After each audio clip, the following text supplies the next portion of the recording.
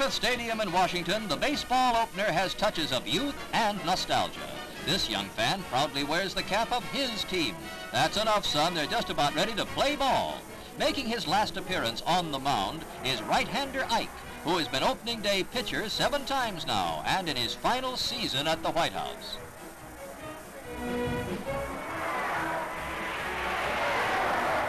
The crowd settles down. Eisenhower, with Nixon at his side, has scorecard ready as the Senators and Red Sox meet in the American League inaugural. Washington pitcher Camilo Pascual performs superbly, bowing only before the great veteran Ted Williams, who connects for a towering home run, his 493rd big league round tripper. But it's the only run for the Sox. Pascual fans 15 as the Senators wing to a 10-1 opening victory.